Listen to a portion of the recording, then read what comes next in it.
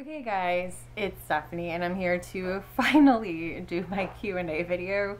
I put out the video asking for questions like almost a month ago. I realized that. I just got really sick. I couldn't talk and then I had this bad cough and then my family came over and just life happens. So I am here doing it now. So this was for reaching 1,000 subscribers, which I still think is crazy, and I'm so grateful that people really take the time to watch these videos. Anyway, I got a lot of really great questions and all the comments were so sweet and they just really made my day. So thank you all for taking the time to congratulate me and ask me questions. I loved reading through all of these and I'm really looking forward to answering them. So without further ado, here are some of my answers to your questions. Question I'm going to answer is from Christy over at One Book More, and she asks, what was the first horror movie you watched and how old were you when you watched it? Now, I was staying at my cousin's house. I think I was like 7 or 8 and they were babysitting while my parents were out on a date or something. And I remember they were watching the 4th Nightmare on Elm Street movie. And I remember because ever since watching, like right after I watched that movie, I was really traumatized, I think, as most young children are from watching horror movies at too early an age. And I was really scared of waterbeds because there's a scene where like somebody gets trapped like inside their waterbed, which was not a scene that an 8-year-old should watch for a lot of reasons. So yeah, that was not the movie that like turned me on to horror. It really like creeped me out and it was such a weird movie. But to this day, like it's my favorite horror movie franchise. And I think it's like weirdness and corniness is totally part of that. But that was the first movie I watched. I would not say it was the first horror movie I loved, but it was definitely like the first one I was exposed to. And her second question is, do you have any favorite read aloud books? And then she said like she's reading Pippi Longstocking to her kids, so I'm thinking they're a little older than Henry is. So my son is 2 and right now we're going through a really huge Eric Carle phase. Like everything. Eric Carle, Baby Bear, Polar Bear, Brown Bear, what do you see? Like these are his favorite things in the world. He's all about Eric Carle. I think he really likes the artwork and it's simple enough. And then his other favorite is If You Give a Mouse a Cookie.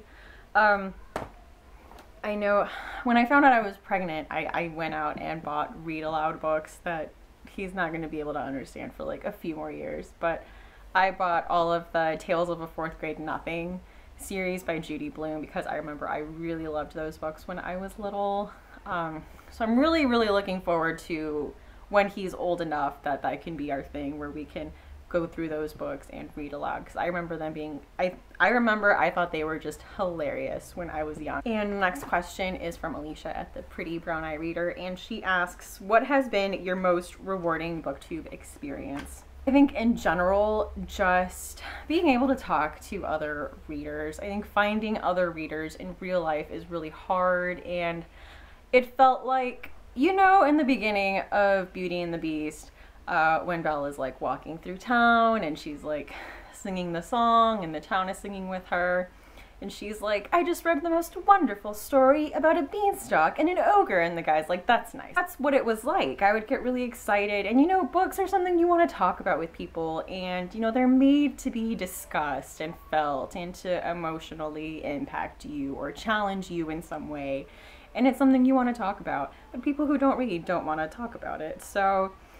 it was just really difficult, I think. And, I had gotten married, I had moved to a new state where like I didn't know anyone. And so it was just really great to stumble onto a community that really fostered that conversation, that kind of void in my life where I wanted to talk about this with people and people wanted to listen and engage in a conversation. And it has been great. The second part of her question, what has been your biggest challenge on BookTube?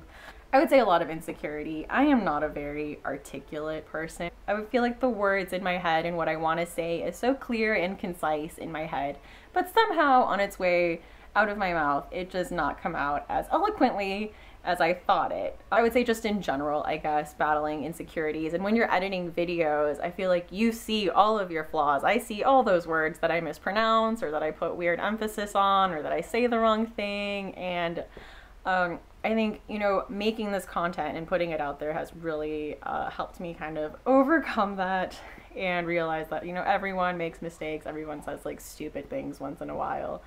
But I would say the sense of community has been way greater than that, and everyone has been so awesome here. Read, Create, Repeat Homeschool asks, what are your favorite children's books? I did talk about Eric Carle earlier. I also really liked like the Wayside Story books and the Stinky Cheese Man. I was all about like what was funny when I was a kid, and I had really like off the wall humor. So those books I thought were just hilarious. So that's another set of books I'm looking forward to eventually sharing with Henry when he can appreciate them and when he has that humor. And Rachel over at Shades of Orange asked, what are some underhyped books I think more people should read? And I do talk about these sometimes, but the first one is Kate Rapulia's Bellwether Rhapsody. This is about a high school band that is stuck at a hotel during a snowstorm. And there is a murder going on, and it's a mystery. It's just really fun and lighthearted. Like I would say if this was adapted, it would be very like Ryan Murphy-esque. I would say this is like a mix of Scream Queens and Glee, but in the 90s mixed with The Shining. Kind of is how I would describe this. It was just really, really fun. Totally loved it. And it won, I forget what the award is called, but it's like 4 books that are really good at reaching out to both YA and adult audiences, and I could definitely see it was very accessible but very fun and easy to read. The second one is a genre I do not read ever, but I really enjoyed this, and this is In Some Other World Maybe by Sherry Goldhagen. This is about 6 different teenagers who like on the same day they go see a comic book movie. They're like in different cities, and it's kind of about how their lives all intertwine over the next couple years. It's a little bit like Love Actually. I was gonna say, but not as romantic, but I don't think Love Actually is like that romantic. But it had like that kind of a vibe to it, and I really liked it. I liked how all the stories intermingled. I liked everyone's relationship to this comic book series and movie adaptation and like the role it played in their lives. So this is kind of contemporary, but I really loved it, and it was really enjoyable, and I don't think I've heard anyone else talk about this book. So I would really like other people to read it, just to hear what other people think about it. It was really short. It was really easy to read, and I thought really interesting. And then Yamini over at The Skeptical Reader asked, do you drink or eat while reading? Sometimes coffee in the mornings, but usually no, because I can't multitask to save my life. Like, I don't talk on the phone while I'm driving. I can't chew gum and walk. Like, I cannot multitask at all to save my life. And like, if I'm putting something in my mouth, it really, yeah, it distracts me from reading. What's one thing in a book that will make you immediately want to read it? And she put like in parentheses, like an author blurb or like a friend recommended it. I did talk about this a little bit in my Bookish Boxes video, but I am a sucker for books about like family drama, or if they're multi-generational in some way. And like extra kudos if it's like Latin American on top of that, you know, like House of the Spirits, 100 Years of Solitude. Like, I am a sucker for that every time. If someone's like describing a book and there's like, oh, it's multiple generations of like the blah blah blah family, that's immediately going on my TBR. I don't know why I love that setup so much, but I do. And I will read anything with like multi-generational in the plot, basically. And then she asked, do my husband and I buddy read books? No, because we have really different tastes in books. He hates it when I read out loud to him. That's how I threaten him. Like, that's a threat. If we're like laying in bed and he's like saying something, I'll be like, stop, or I'm gonna read this chapter out loud to you. And he stops. Like, he does not like... He gets really annoyed when I read to him, and it's a book, you know, he's like not interested in, or he doesn't know who these characters are or what's going on. It just, he hates it. So, no, I don't read out loud to him, and no, we don't like buddy read books together because we don't like the same books.